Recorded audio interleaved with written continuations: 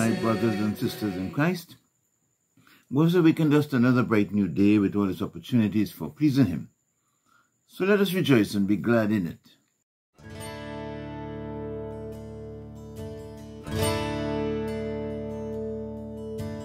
Take my life and let it be consecrated, Lord, to Thee.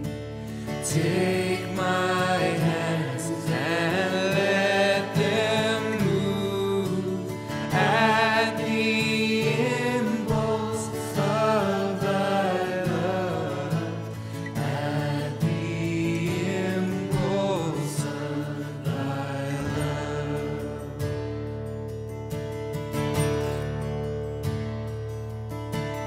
Take my feet and let them be swift and beautiful for Thee.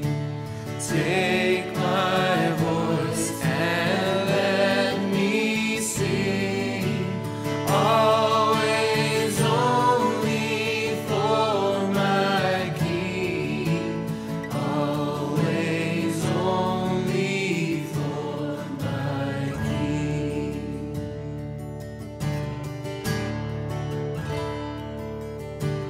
Take my lips and let them be filled with messages for Thee. Take my silver and my gold, not of my good I withhold, not of my good I withhold.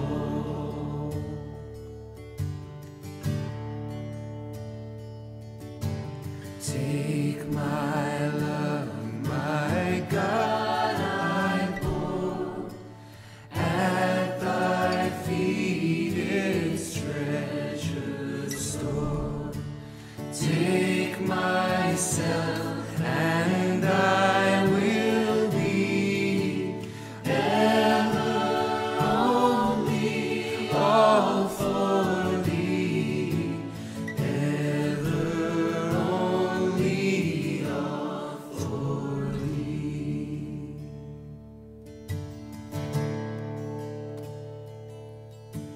Take my life and let it be consecrated, Lord, to Thee. Take myself and I will be ever only all for Thee, ever only all for Thee.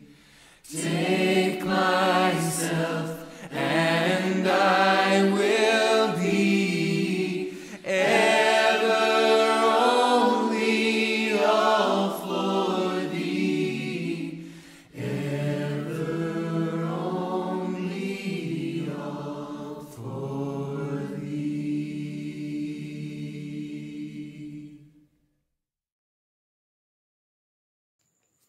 Our morning prayer begins on page 33 of our Books of Common Prayer with our opening sentence and continues on page 35 and following. Lord, open my lips, that my mouth may proclaim Your praise. Blessed be the Lord our God, by whose grace we are yet alive. Blessed be His Son, Jesus Christ, by whose rising we are set free. Blessed be the Spirit of God, in whom is our hope and our joy. We pray together. Father, we come together in the name of Your Son, Jesus Christ, our Redeemer, to offer You our worship, praise, and thanksgiving. To You belong all power and glory. You are the source of all goodness. Let our worship bear witness to Your peace and saving power. Through Your Spirit, may we ever rejoice in the abiding presence of our risen and ascended Lord. Amen. the V90. Oh, come, let us sing out to the Lord. Let us shout in triumph to the rock of our salvation. Let us come before his face with thanksgiving and cry out to him joyfully in psalms. For the Lord is a great God and a great King above all gods. In his hands are the depths of the earth, and the peaks of the mountains are his also. The sea is his, and he made it. His hands molded dry land. Come, let us worship and bow down, and kneel before the Lord our Maker. For he himself is our God. We are the people of his pasture and the sheep of his hand. If only you would hear his voice today, for he comes to judge the earth. He shall judge the world with righteousness, and the peoples with his truth. Glory to the Father, and to the Son, and to the Holy Spirit, as it was in the beginning, is now, and shall be forever. Amen. We come now to this point where we open our hearts, acknowledging that we have fallen short of God's expectations of us, and asking for God's forgiveness. So we pray together. Have mercy upon us, most merciful Father. In your compassion, forgive us our sins, known and unknown, things done and left undone, and so uphold us by your Spirit, that we may live and serve you in newness of life, to the honor and glory of your name, through Jesus Christ our Lord. Amen. Set us free, O God, from the bondage of our sins, and give us the liberty of that abundant life which you have made known to us in your Son, our Saviour, Jesus Christ, who lives and reigns with you in the unity of the Holy Spirit, one God, now and forever. Amen. Now we come to our Psalms appointed for today, two Psalms, Psalm 140 and Psalm 142. Psalm 140 begins at the bottom of page 655 and 142 on page 657. We will say the Psalms one after the other. Deliver me, O Lord, from evildoers. Protect me from the violent, who devise evil in their hearts and stir up strife all day long. They have sharpened their tongues like a serpent. Others' poison is under their lips. Keep me, O Lord, from the hands of the wicked. Protect me from the violent who are determined to trip me up. The proud have hidden a snare for me and stretched out a net of cords. They set traps for me along the path. I have said to the Lord, you are my God. Listen, O Lord, to my supplication. O Lord God, the strength of my salvation, you have covered my head in the day of battle. Do not grant the desires of the wicked, O Lord, nor let their evil plans prosper. Let not those who surround me lift up their heads. Let the evil of their lips overwhelm them. Let hot burning coals fall upon them. Let them be cast into the mire, never to rise up again. A slanderer shall not be established on the earth, and evil shall hunt down the lawless. I know that the Lord will maintain the cause of the poor and render justice to the needy.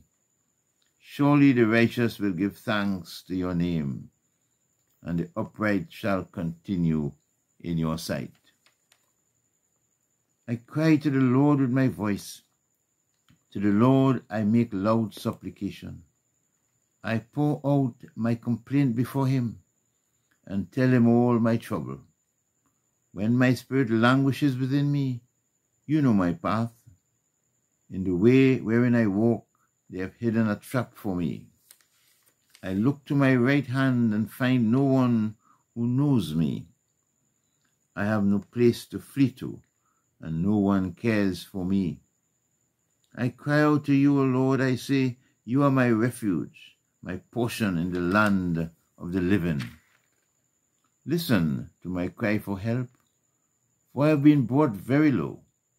Save me from those who pursue me, for they are too strong for me. Bring me out of prison, that I may give thanks to your name. When you have dealt bountifully with me, the righteous will gather around me. Glory to the Father, and to the Son, and to the Holy Spirit, as it was in the beginning, is now, and shall be forever. Amen. We come now to our first reading. And our first reading is from 2 Samuel. And we are reading from chapter 19, verses 24 to 43. 2 Samuel, chapter 19, verses 24 to 43. Mephibosheth, grandson of Saul, came down to meet the king. He had not taken care of his feet, or trimmed his beard, or washed his clothes, from the day the king left until the day he came back to safety. When he came from Jerusalem to meet the king said to him, "Why did you not go with me, Mephibosheth?" He answered, "My lord, O king, my servant deceived me. For your servant said to him, 'Saddle a donkey for me, so that I may ride on it and go with the king.' For your servant is lame. He has slandered your servant to my lord the king. But my lord the king is like the angel of God. Do therefore what seems good to you. For all my father's house were doomed to death before my lord the king. But you set your servant among those who eat at your table. What further right have I then to appeal to the king?" The king said to him, "Why speak any more of your affairs? I have decided. You and Ziba shall divide the land." Mephibosheth said to the king, "Let him take it all, since my lord the king has arrived home safely." Now Barzillai the Gileadite had come down from Rogelim. He went on with the king to the Jordan to escort him over the Jordan. Barzillai was a very aged man, 80 years old.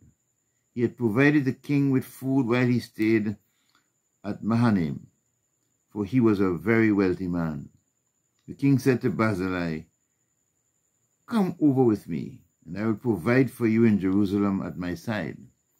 But Barzillai said to the king, "How many years have I still to live, that I should go up with the king to Jerusalem? Today I am 80 years old. Can I discern what is pleasant and what is not? Can your servant taste what he eats or what he drinks? Can I still listen to the voice of singing men and singing women? Why then should your servant be an added burden to my lord the king? Your servant will go a little way over the Jordan with the king. Why should the king recompense me with such a reward?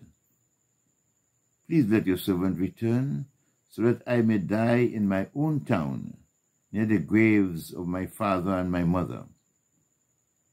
But here is your servant Shimham. Let him go over with my lord the king, and do for him whatever seems good to you." The king answered, "Shimham shall go over with me, and I will do for him whatever seems good to you, and all that you desire of me I will do for you." Then all the people crossed over the Jordan, and the king crossed over. The king kissed Barzillai and blessed him, and he returned to his own home. The king went on to Gilgal, and Shimham went on with him. All the people of Judah, and also half the people of Israel, brought the king on his way.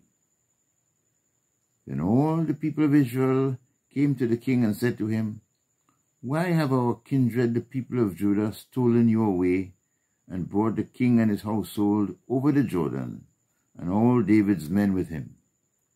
All the people of Judah answered the people of Israel, "Because the king is near of kin to us.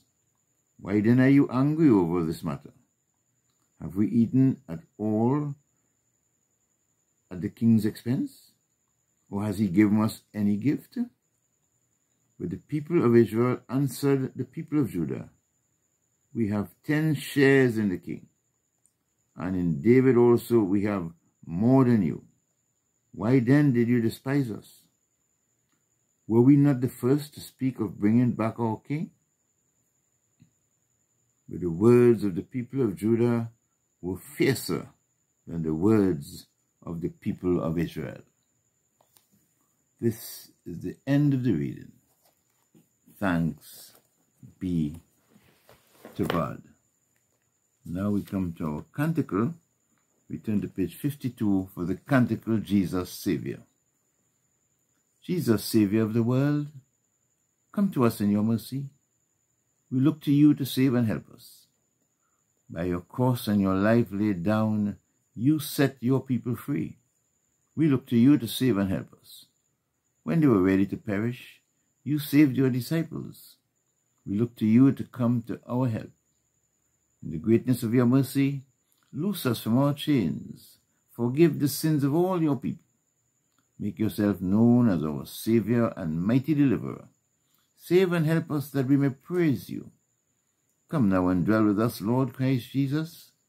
Hear our prayer and be with us always.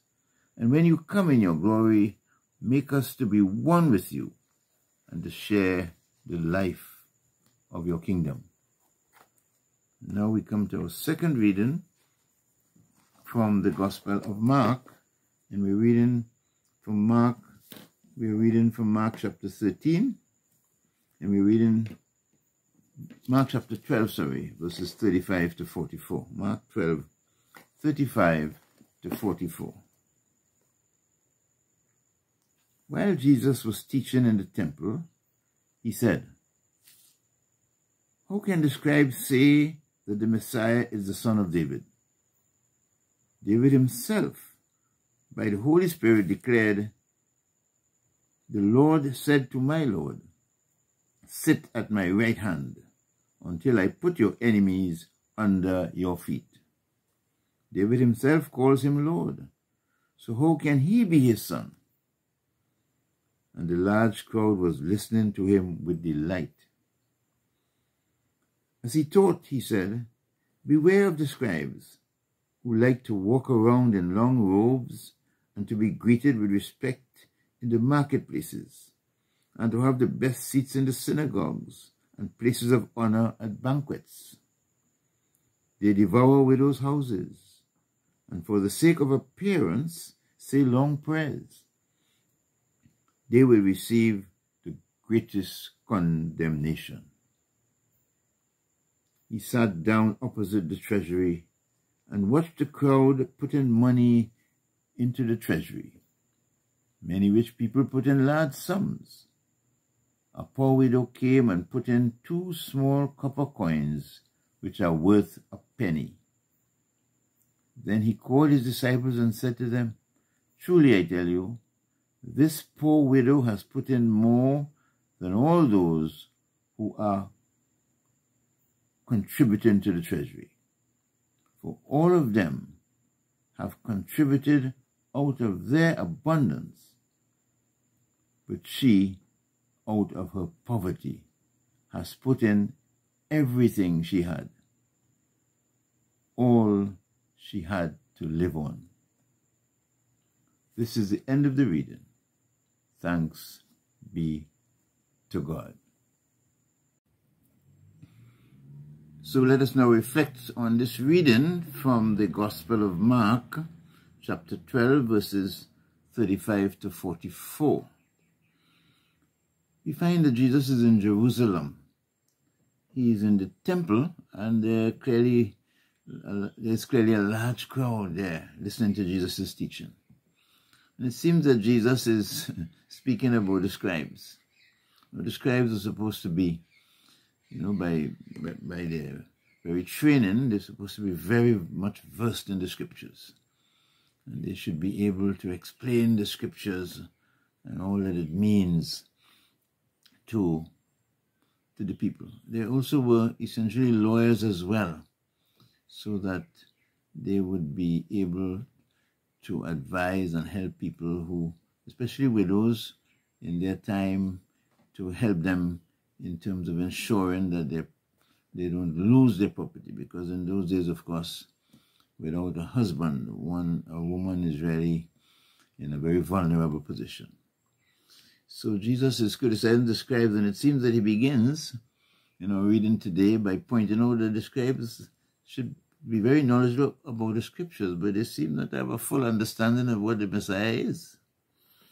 And then he goes on to warn the people. Beware, he says, of these very scribes who walk around, seeking, the approbation of people, seeking honor. They walk around in their long robes, saying who they are, and they expect to be greeted, with respect. And people, show them, when it comes to functions, they want all the best places. These scribes are looking just, to be recognized, for recognition, for who they are and for how wise they are. But Jesus is warning the people, these very scribes. He started off by suggesting that they don't have quite an understanding of who the Messiah is in the first place. And then he goes on to warn them about these scribes. He says that these very scribes were supposed to be religious leaders of the people. They are really corrupt. They devour widows' houses. And that goes back to the point mentioned earlier where, widows without a husband are in a very vulnerable position. And if there was property, these, which, was to be organized, family property of the departed husband, the scribes, rather than helping to ensure that the widows don't lose anything and get everything coming to them, they, in fact, Jesus says, devour widows' houses. So they're corrupt. And in other words, Jesus is saying to the people that they have to be very careful about all the appearances of holiness, the appearances of leadership. They simply want recognition, but deep down in their hearts, they're concerned about themselves. They also say long prayers, when they have functions. They go on and on, very long prayers for the sake of appearance. Again, they just seek recognition. They want to be recognized as very holy people. But Jesus says to the crowds, beware of the scribes. And then he goes on to, as he and the disciples later on are sitting in the temple, they're in a part of the temple opposite the treasury, and they're looking at people who are coming into the temple and bringing their offerings. And we are told that they put their coins into, an apparatus, if you want, where the coins go down in a metal tube to the bottom, where they are collected. And in the meantime, the coins make quite a noise as they go down.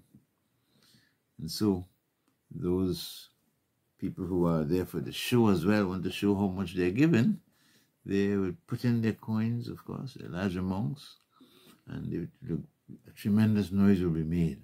And everybody will know how much they have contributed. And Jesus is looking there with his disciples, and they're looking at all those people who are coming in and who are making their large contributions with the huge noises going down that system. And there comes a widow in the midst of it all. And this widow has only a few coins, the lowest value. And of course, her contribution will make minimal noise. And Jesus, as he looks on to that scene, makes a point. Truly I tell you, Jesus says to his disciples, this poor widow has put in more than all those who are contributing to the treasury. For all of them have contributed out of their abundance. They have a lot and they can give a lot. But she, out of her poverty, has put in everything she had.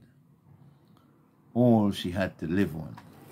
So Jesus is making the point that in terms of generosity, in terms of our response to God, this widow, who only had a few small coins, has given much more than all the others. Who gave because they have more, they gave more, but Was it sacrificial giving?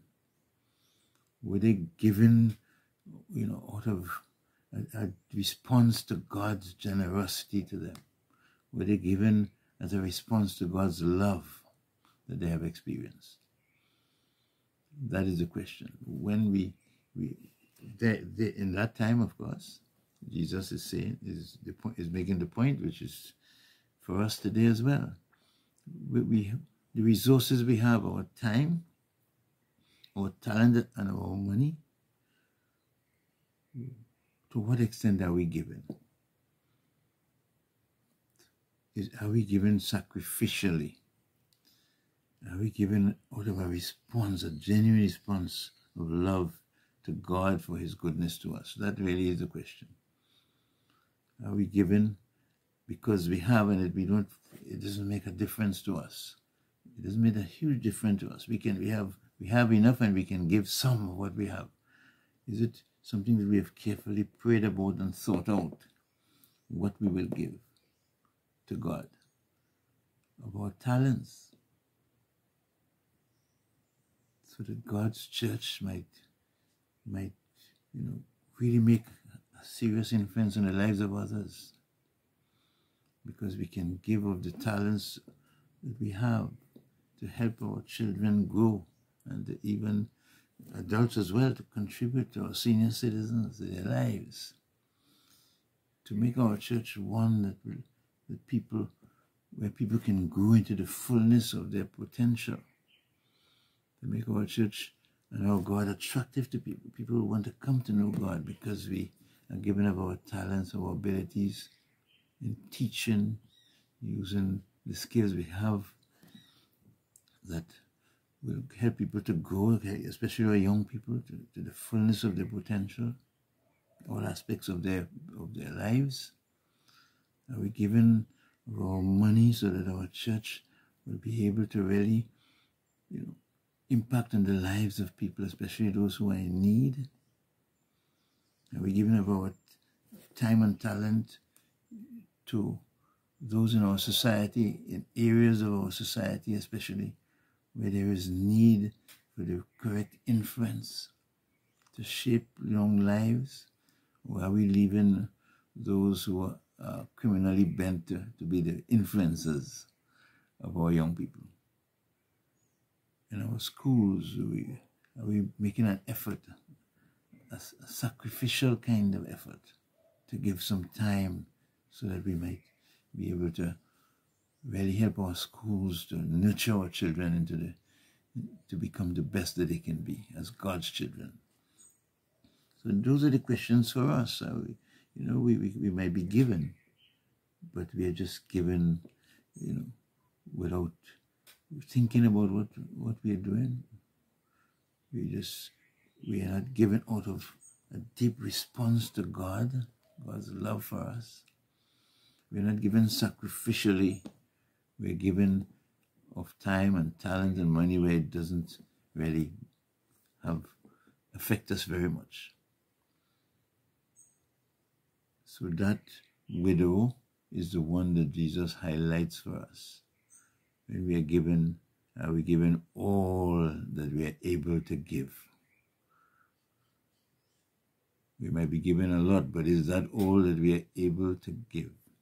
Is that a sacrificial response, a loving response to God's love for us and to God's provision for us? That is the question that we ask when we think of time, our talents, and our treasures. Jesus says, this woman gave all that she had. They gave out of their abundance. Question for us is, how are we giving?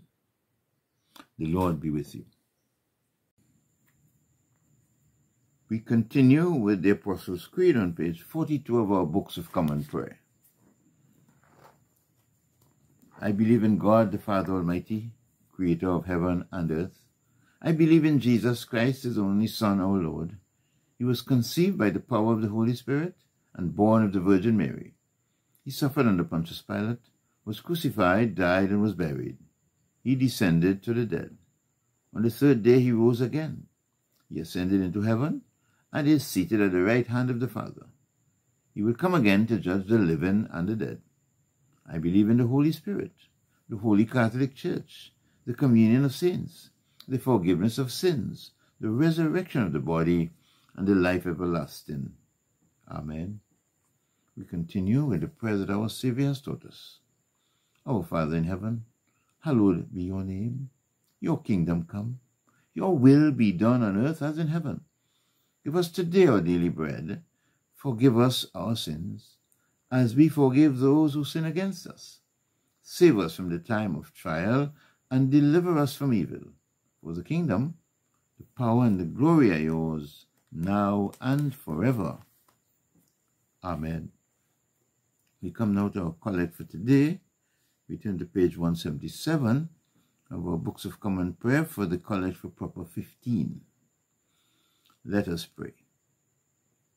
Almighty God, you've given your only Son to be for us a sacrifice for sin, and also an example of godly life. Give us grace to receive thankfully the fruits of his redeeming work, and to follow daily in the blessed steps of his most holy life. Through Jesus Christ, your Son, our Lord, who lives and reigns with you and the Holy Spirit, one God, now and forever. Amen. And we continue in prayer.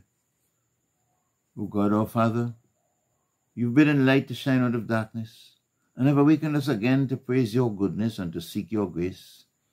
Make us children of the light and of the day, that our lives being open to your glory, we may shine as lights in the world, through Jesus Christ our Lord. Amen. We continue in prayer. Lord Jesus Christ, you stretched out your arm of love on the hard wood of the cross, that everyone might come within the reach of your saving embrace. So clothe us in your Spirit, that we, reaching forth our hands in love, may bring those who do not know you to the knowledge and love of you, for the honor of your name. Amen. And we continue in prayer as we pray for God's peace in every part of the world, in every place where there is strife, where there is suffering, where there are natural disasters, where there are oppressive governments. We pray for God's presence, God's peace and love, and God's strength and courage and hope to all people who live under these conditions of stress. We pray for God's church worldwide and for all ministers of God's word and sacraments. May God continue to inspire his ministers and help them to be like lights and to serve people in the way that God would want them to do so. In our Anglican Communion, we pray for the Most Reverend Justin Welby, Archbishop of Canterbury. We pray for all the primates in all the provinces of our communion, and especially in the church in the province of the West Indies, our church. We pray for our Archbishop and for all the bishops of our various dioceses. We pray especially in our own diocese of Trinidad and Tobago for our Bishop Claude, for God's continued blessing, guidance, and inspiration upon him as he leads the church at this particular time. And we pray for all our clergy and all our people in the various parishes in which we work. We pray for God's inspiration upon us as we use the resources we have that God has given us to touch the lives of his people and bring them to an understanding of how God would want us all to live. We pray for our country of Trinidad and Tobago. May God's hand continue to be upon us. May he bless our leaders, our president, our prime minister, members of parliament, ministers of government, all those in the public and private sector who make the decisions that affect our lives. May they seek God's guidance in making their decisions. For those who are called to deliver services in our health sector, in our education sector, in our public sector, in every area of our national life, we pray that they will be concerned about those who need these services and would go the extra mile to bring help. We continue to pray for all those who are in need of any kind today, for those who are victims of crime, Father, we pray for them. Those who have lost loved ones through murder, natural causes or accidents, and at this time are in need of consolation. We pray your hand upon them, Lord. For those who are sick and crying out for healing. For those who are awakened to a day where they do not know where their next meal will come from. For families where there is strife and brokenness. For young people who are going astray. For senior citizens who need our help. We pray, Lord, that you will open our hearts, open our eyes, that we might see and respond to the needs of those who are around us. Lord, in your mercy, hear our prayer. We continue the prayer of dedication. Almighty God, we thank you for the gift of your holy word. May it be a lantern to our feet, a light to our paths, and a strength to our lives. Take us and use us to love and serve all persons in the power of the Holy Spirit, and in the name of your Son, Jesus Christ our Lord. Amen. And now the grace of our Lord Jesus Christ, and the love of God, and the fellowship of the Holy Spirit be with us all now and forevermore. Amen. The Lord be with you. Let us bless the Lord. Thanks be to God. In the name of the Father, and of the Son, and of the Holy Spirit. Amen. Consecrated.